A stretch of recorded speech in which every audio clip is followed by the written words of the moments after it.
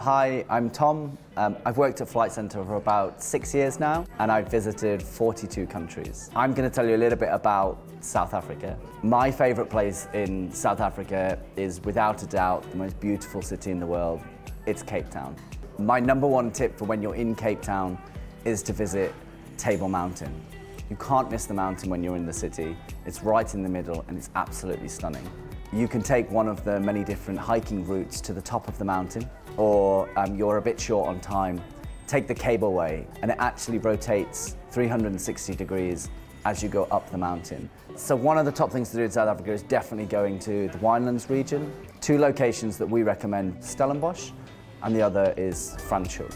Both of them are surrounded by beautiful mountains, and on the banks of the mountains are the vineyards themselves. While Stellenbosch is a beautiful town, I actually really prefer to go to Franschhoek.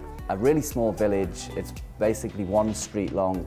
The great thing about Franschhoek is also that it has a wine tram that will take you from vineyard to vineyard. South Africa is very famous for its pinotage. It's actually a grape that's only grown in South Africa, so I definitely recommend you try the pinotage whilst you're there. So another of the highlights for South Africa is definitely to be able to go on to a safari. The guides themselves are amazing. They will point out things that you didn't even think existed.